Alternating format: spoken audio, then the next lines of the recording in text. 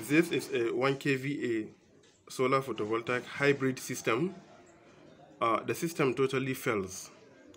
We have come to check and see. First of all, we have checked the inverter. The inverter is working normally.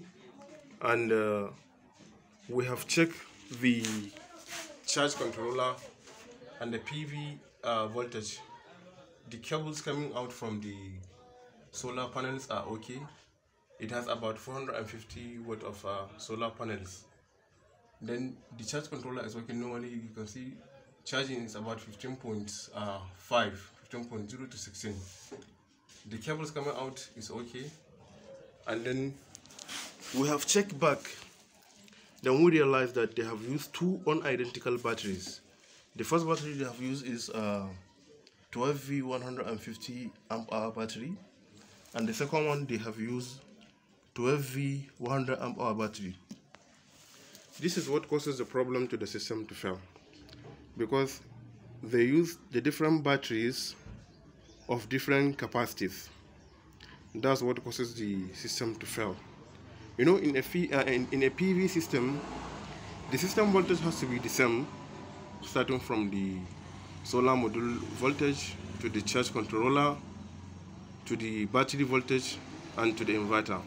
So the mistake they have made in designing this PV system is that they have used two unidentical batteries, and what's wrong here is when the PV charges the batteries, the 100 ampere battery will be fully charged firstly, and then the 150 ampere battery will continue charging, and at the end of the time the 100 ampere battery will be fully charged, then the 150 ampere battery will continue charging.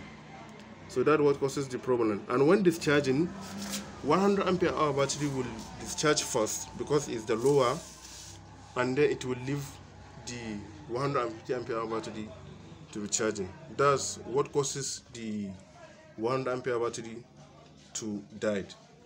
So we have removed the 100 ampere hour battery and then leave only the 150 hour battery, which is not dead. So here we go.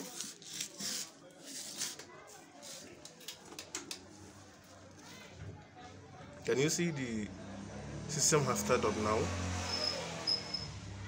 and it's working correctly and fine. So that's it. If you have enjoyed the video, please subscribe to our channel and then don't forget to hit the notification bell. Thank you so much.